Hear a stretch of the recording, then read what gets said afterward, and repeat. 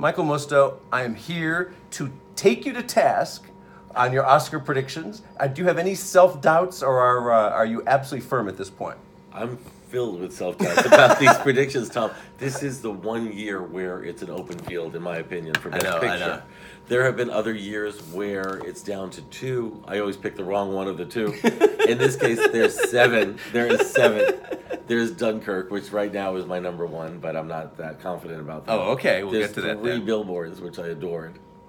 Call Me By Your Name, Get Out, Lady Bird, Shape of Water, The Post. Mm-hmm. And why do you have Dunkirk at number one? Is it a placeholder for now, or do you think it can win? All year, I sort of thought this is a swirling, visceral war film that is unique and spectacular. But the more I hear people's reactions, I think some people don't think it was a complete film. They think it was all effect. They criticize the CGI. But I mean, that's how films are made nowadays, so why would you criticize that? And it's an epic in the old tradition. I think maybe there's an assumption we're making that they're going to go for the big screen. Best Picture often meant big picture in the past, but that's not been the case where we live in a world now where Moonlight wins. That's not a big picture. Right, and of course Dunkirk is not big with the SAGs because it's not an ensemble. I mean, it is an ensemble. It's the ultimate ensemble. There's 8 million people on the screen. Yeah. But it's not so much about the acting. It's about the visuals. Okay, so if not Dunkirk, what next? What are the movies that can win? Well, like I say, I love 3 Billboards Outside Ebbing, Missouri. I have that at number one. Really brilliant. It's not at all an Oscar-type movie. It's not. But on the other hand, I had the same connection to it that you did. And I think it connects powerfully with people. And it's real art. It's a movie that takes chances. And I keep rummaging through my mind, has there ever been a film like this that won the Oscar for Best Picture? No Country for Old Men, obviously very different. Okay, very different. But yes, I see what you're saying. Fargo was more comic, didn't win. But why can't a picture just win? There was never a movie like Moonlight that won. So I think we're in the era now of rule breaking for Best Picture. Shape of Water, to me, was a little heavy-handed but beautiful to look at. To me, it's a remake of Tell Me That You Love Me, Junie Moon, with Liza Minnelli. Oh, that's funny. In this case, we have the gay guy, the scaly creature, and the mute. And Oscar loves a deaf mute. Tell Me That You Oscar Love Me, loves Junie a deaf Moon, mute. Junie Moon. It could have the most nominations. I think it will have a lot of nominations because of all the visual stuff. Yeah. And Guillermo could win director, right? I mean, they love these Mexican... They love the split. Yeah. They love splitting director and picture. So... But that still doesn't answer what's picture. Well, Call Me By Your Name. Can Call Me By Your Name win Best Picture? It's not up for SAG Ensemble, which surprised me. You cannot get a more LGBTQ-friendly group in the world than SAG. And not only did it not get the Ensemble nomination, but it didn't get supporting for Army or for Michael. Surprising, but the SAGs are a little kooky. They march to their own drum. But I was thinking, has a love story ever won? Well, this isn't just a love story. This is a gay love story. Moonlight won last year. It would be 2 years in a row for a gay movie. That would be amazing. That would be a great act of atonement for Brokeback Mountain. There's never been, as far as I'm concerned, a pure love story that won Best Picture, has there? I mean, like Annie Hall is a romantic comedy. Right. But... Well, Gone with the Wind, but it doesn't quite end in a loving way. That's a historical epic. I know. I don't know, but again, rules are meant to be broken, so Call Me By Your Name should not be ruled out. Right. And Lady Bird is actually leading the collective Gold Derby odds now. So in other words, when we take all the predictions of the experts of the top 24 and the editors and all users and our top 24 all-stars and mash all that together, our collective wisdom is a site which, by the way, historically has the most accurate predictions. Wow. So it's more there. Those odds, if you want to win your office pool, just steal the Gold Derby collective odds. Right now, those odds. I liked Lady Bird. Lady Bird. I don't see it winning. Just Why not? Because it's a coming of age. It's sort of like Juno or something. Juno didn't win. Right. It's a great film. Greta Gerwig has a great eye. She plumbed into her own growing up process. The performances are terrific, and it's very observant. It has a gay character. It has 2 girls also dancing at the prom together. Best Picture? I don't think so. Okay. Well, is Greta getting in for a director? Do you have her on your list? I do, but I'm not sure of that because I think Martin McDonagh would get one too. I think Luca, obviously, for Call Me By Your Name. I think Jordan Peele for Get Out. Then you don't have room for Nolan and for... But here's the thing. We have Del Toro, we have Nolan, we have Spielberg, so I'm already overshooting here. I know. And of course, my predictions right now are just temporary because it's 2 months away at least. Yeah, but we can talk about where this is the fun part, isn't it? This is the race. This is where we don't know what's happening, but things get momentum. Right now, in the next few days, the voters will be voting. And they just got Call Me By Your Name in the last 3 days as a DVD screener at home. So are they watching it, or are they saying to themselves, I got to see all those other damn screeners first before I watch that gay one that's so controversial? We have to kind of strategize this as pundits and think, how is this playing out? Tom, we also everyone's at Gold Derby pretty much said Ridley Scott is winning director for The Martian. He wasn't nominated. I know. We all said Aaron Sorkin is winning screenplay for Steve Jobs. He wasn't nominated. Once the nominations come out, that changes everything. And to me, the DGA nominations are really the best harbinger. If Greta Gerwig doesn't get a DGA nomination, I don't think Lady Bird has a chance to get Best Picture. Okay. Don't you agree? Yes, I think that's very telltale. But on the other hand, we know the director's branch at the Academy is small and the DGA voter base is massive, so they don't necessarily line up. But yet it's telling. It's a tea leaf, you're saying. All right, so Best Actor, we all assumed that Gary Oldman had it in the bag. He's certainly leading by 1.5 miles, the predictions. But this Timothée is really hot. He's pulling Eddie Redmayne. He's on the ground campaigning. We see him at all the events, and he's charming and handsome just like Eddie and working the town. And he's in Lady Bird, and he's in Hostiles. Yes. And when I saw Call Me By Your Name, which I loved, I thought it was a brilliant drama, I watched his performance and thought, he can't get nominated. It's not that kind of performance. It's more reactive. It's not big dramatic scenes. Look, Michael, we live in a world where Jean Dujardin wins Best Thank Actor. you. Then I realized that. And then I also realized it's a really slim field this year for Best Actor. It is, very slim. It's tight for actress, but for actor, they're going to have trouble even filling the 5. So, yeah, he's a shoo-in for a nomination. I don't think he's going to win. I think it'll be Gary Oldman. But can he win? Can Timothée win? Yes, he can.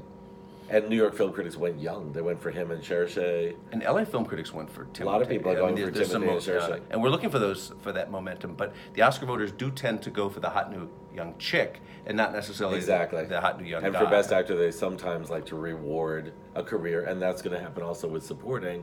Willem Dafoe is winning everything.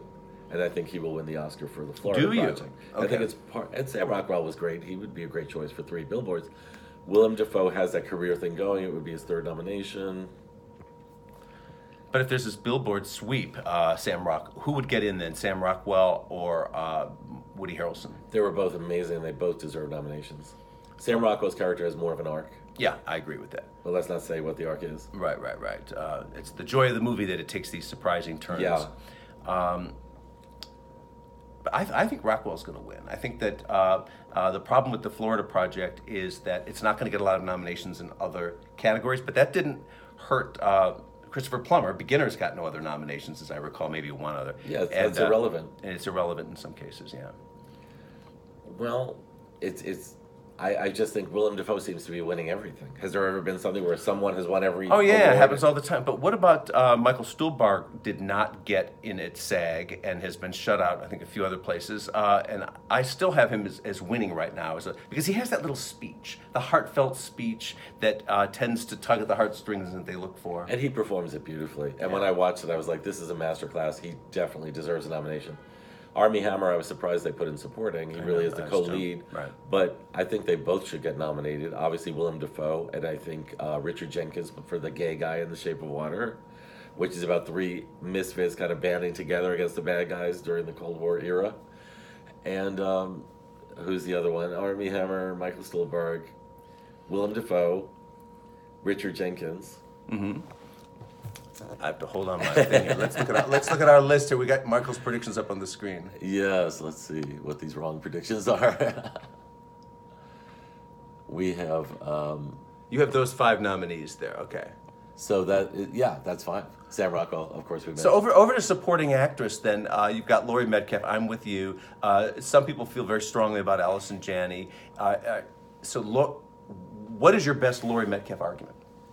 Well, Allison Janney was terrific in I, Tonya as the horrifying mother. And at the end of the movie, when you see the real mother, you go, wow, she really nailed it. But that character doesn't have an arc. Even when you think she's being nice, she's not being nice. Laurie Metcalf is much more complicated, that character. She could be a monster mother, or she could be well-meaning, or she's doing her best, or she says the wrong thing, and it kind of works itself out within the movie. And Laurie Metcalf, of course, won the Tony. And 3 Emmys for Doll's House. And she could get another Emmy for Roseanne, so this could be like Tony, Oscar, Emmy, all in a very short span of time. Absolutely, yeah. And she's that workaday actor that they love. Like, that's why J.K. Simmons and people like that win. They love the veteran who's slogging it out in the trenches, has been there for decades, and finally is getting noticed. But Laurie Metcalf is not known as a film actress. I mean, no, I know that, but still, being a dutiful foot soldier in the business counts. Who else? Well, Holly Hunter got dissed by the Golden Globes, but I think she's going to get in for The Big Sick. The Big Sick must not have thrown a lunch for the Golden Globes or something. What happened? I don't know. The members I spoke to loved it, and I thought it was going to just sweep through them. I'd heard, too, they loved 3 Billboards, so I was prepared for all the love that it got there. But, no, I was surprised by that. And then I have Mary J. Blige. Yeah, that's kind of fun. I think we all want to see that happen. She was good. I know. But also she's Mary J. Blige. And we love it when our pop stars pop up in these. Yeah, and in the old days, they loved any pop star that went dramatic. Like the old days of Bobby Frank Darin, Sinatra, and Peggy Lee. And then that changed. They didn't nominate Courtney Love. They didn't nominate Madonna. But Mary Cher J. has an Oscar. Yes, for Moonstruck. And Mary J., you should never say no more drama to her. Her best song, by the way. Yes, and her best performance of that song was on the Grammys. Okay, so and we have Hong Chow. Yeah. I haven't seen Downsizing yet, but everyone says she steals the movie. She's terrific. I mean, the only other possible nominee would be Tiffany Haddish for Girls Trip, which would be, I think you pointed out, the Melissa McCarthy type of nomination. Right. Kind of lowbrow humor. But everyone adores her. Everyone adores her. And she won the New York Film Critics, and that's a pretentious bunch of people. I know. Which went for Lady Bird this year. Yes. A very female-centric film, unlike the history of the New York Film Critics Circle. So, well, I actually think even Get Out is probably going to beat Lady Bird for screenplay. What is this? I want your take on Get Out, because at first I didn't take it seriously as an awards contender for obvious reasons. It's a comedy, it's a horror movie, it's a commercial film. It doesn't have artistic pretension, but boy, it is consistently doing well at every single major award where it matters. And I did think it would be major in that field. And why? What am I missing? It makes its own genre. Jordan Peele doesn't want it to be labeled a comedy, but it is, like you say, it's a horror film. It's a film about race relations. It's suspense. It's everything. By creating its own drama, it does enter the awards race by becoming a work of art. It's not just a summer film. I think it's going to win screenplay. I think Jordan Peele should get a director's nomination, and obviously a Best Picture nomination. So, you think that Get Out can beat 3 Billboards, Lady Bird, and The Post and The Big Sick? I agree that those aren't in contention to win, but certainly Lady Bird or 3 Billboards can win. What? Yeah, but Tom, it's months away. It's months away, and I'm always wrong. No, you actually did quite well. The thing that Get Out lacks, I think, is artistic pretension. But on the other hand, it's the cool thing. So, we've got like 4 or 5 experts saying it's going to win Best Picture. Could that really happen? In other words, yes. I think it could too. I think that it's that darling little contender that everyone kind of winks at themselves when they discuss in these pretentious little entertainment parties that Michael and I attend in the industry. And it becomes like the rebels vote, doesn't it? It's like, Get Out, I'm going to go for Get Out. And it could steamroll. Well, it's a wide open field, and they're all going to divide each other, all these movies. And, of course, the new voting process might favor a movie like Get Out. The way Moonlight snuck in there. Though Faye Dunaway still swears it's La La Land. Well, she's always been on her own planet, poor Faye. And then you've got Call Me By Your Name winning screenplay over Mudbound, Disaster Artist, Molly's Game, and Wonder. Yeah, I think that's pretty much a lock. That's a lock, yeah. Let's talk about Best Actress, which let's go up to is also wide open, Tom. It is. I've narrowed it down to 3. So you've got Sally in the first position. Why? She's enchanting in the film, and like I said, Hollywood, the Oscars love a deaf mute. I know they do, yeah. Okay. Right. But Jane Wyman she does from very well. Marley Matlin to Patty Duke, John Mills. Oh my God! Yes. So they look at what you did with without even being able to speak, and she did do very well. Frances McDormand was fantastic. The scene where she tells off the priest, I won't give it away, but she... But you know what?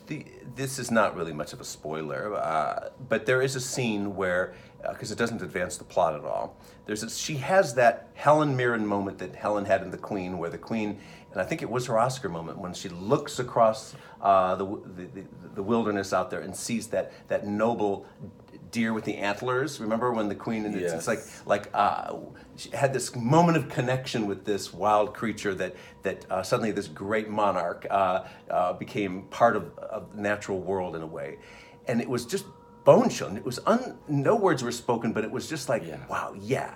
And Frances has that. There's a scene where a deer just comes. She's sitting by the billboards, and a deer just comes up, and she says, "I know you're not my daughter, but." And she gives this little, and that we live in a godless world.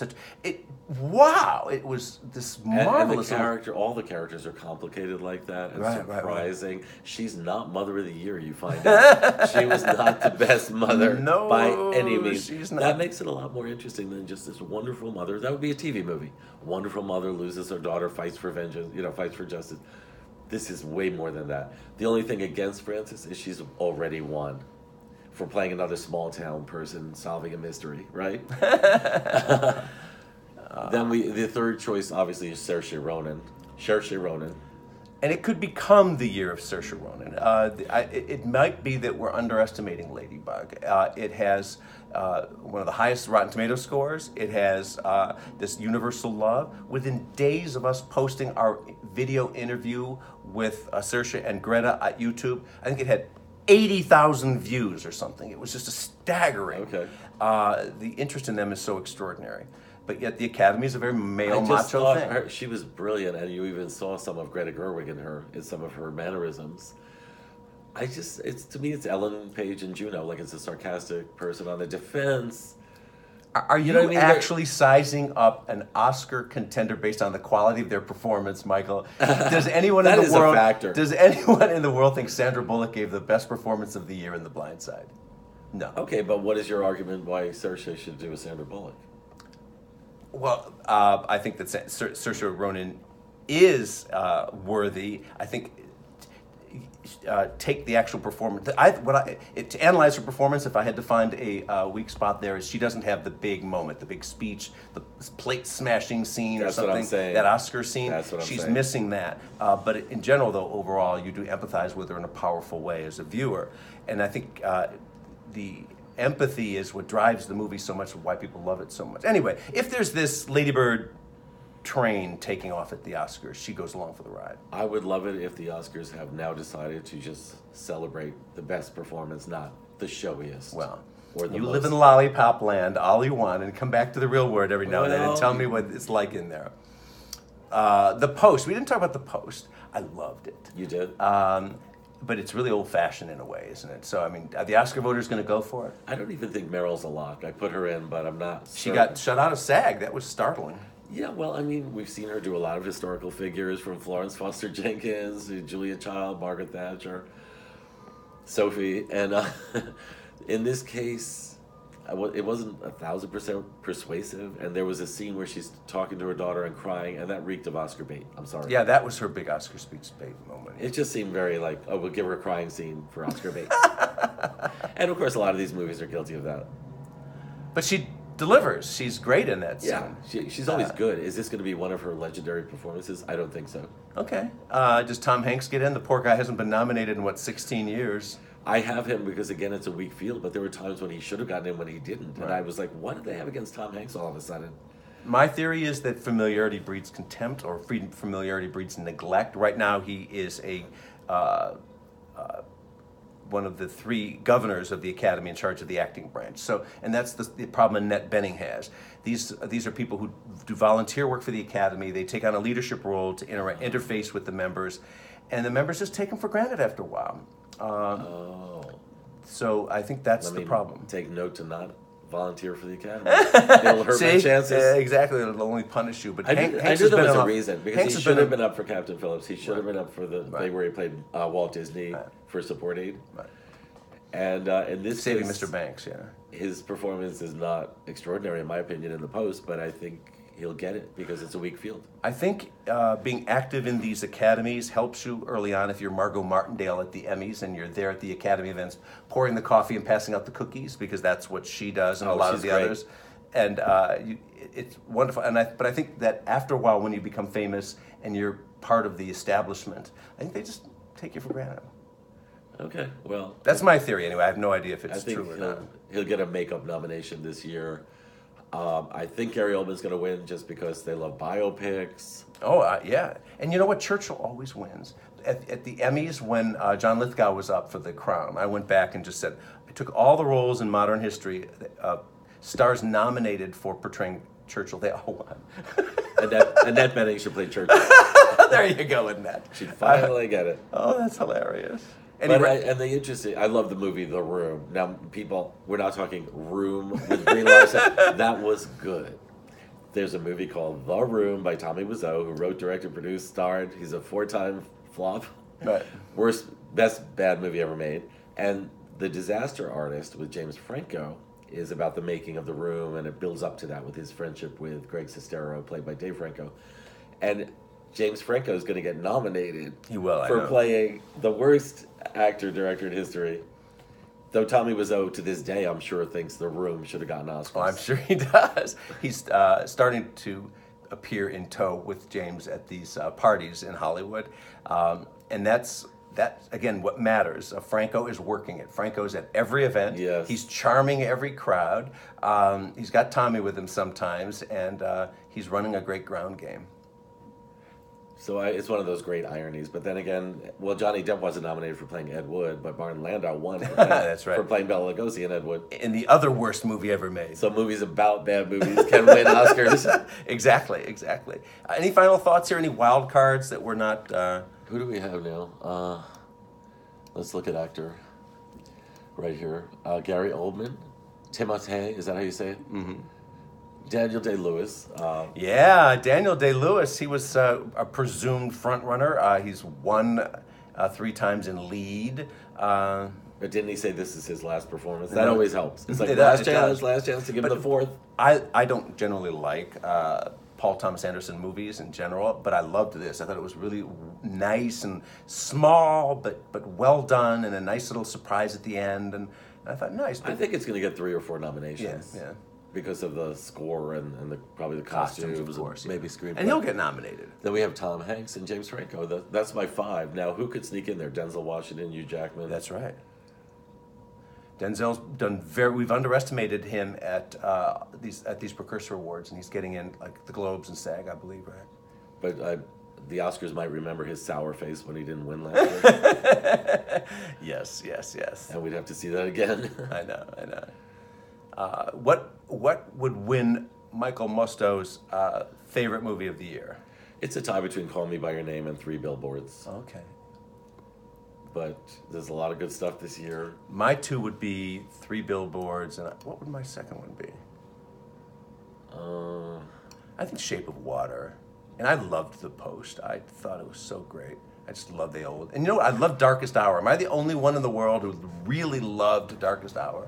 A lot of Gold Derby people had it for Best Picture, and some still do, right? But it's kind of losing some traction. It's losing traction, and I don't know why. It's really... I think it deserves visual stuff, I thought. You've got Florida Project for Best Picture. That has a devoted fan base of people. I didn't love it.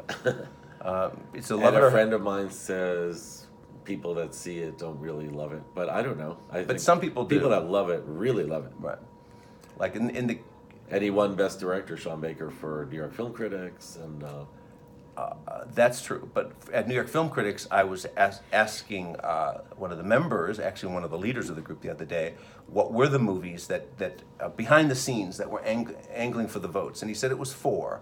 It was Call Me by Your Name, Lady Bird, and 3 Billboards. He said, but Florida Project nipping behind them in a kind of far off 3rd, 4th place. So it matters there, but I agree with you that it's not in such a strong place with the Oscars. See, the more I hear stuff like that, the less I'm confident about Dunkirk winning. How on earth could Dunkirk win? It's really not getting a lot of love from all these critics groups. Right, that's true. But it's not a critics' movie, on the other hand, so we understand that. We didn't expect it to do well there. But it does. What I find remarkable about Dunkirk is that it's still technically the leader at Gold Derby with 7 votes for Best Picture. It's still, I understand our people put it there for placeholding for, or, early this summer and all of that, but it's still there. And there is an enormous amount of respect for the film and expectation it's going to do well. And this whole Christopher Nolan is overdue thing matters. That's what helped Ang Lee. It's what helped a lot of them finally win. And Christopher Nolan has never gotten a director nomination at the Oscars. That's right, he's never been nominated. He was for writing, but not for directing. Which is really bizarre. So I think this will be his first nomination for director. What do you think about Blade Runner getting a lot of technical things? It was such a flop. Does that tarnish the chances of a movie to get awards? Because this friend of mine, Stephen Schaefer, who's the same friend I mentioned earlier, says we have to wait and see how some of these movies play out, like The Post, how they play out at the box office. That could affect their chances. But it doesn't matter in the crafts. Remember, Suicide Squad won an Oscar last year for makeup, right? Sometimes... But didn't that make a lot of money? That's true, it made a lot of money. But then again, Hurt Locker won Best Picture at one point. And lost a lot of money, right. Yeah, but I wonder if that factors in. Oh, that was a flop. It was the best visual, but it was a flop. Let's not. It does factor in because they want to vote for winners. They want to vote for successful films. But in some cases, in the old days, The King's Speech could win Best Picture and earn $400 million worldwide. Yes. But then there are the Hurt Locker examples, or Moonlight, which still hasn't cracked a big chunk of money. And the reason I always screw up on these is not just the documentary short subjects and all that stuff, which, I mean, how should I know? But the sound mixing and sound editing. A, what the hell is the difference? B, if the voters are watching it on their home console on a screener, how are they supposed to detect whether the sound mixing is better than something they saw in a theater? Ever think about that?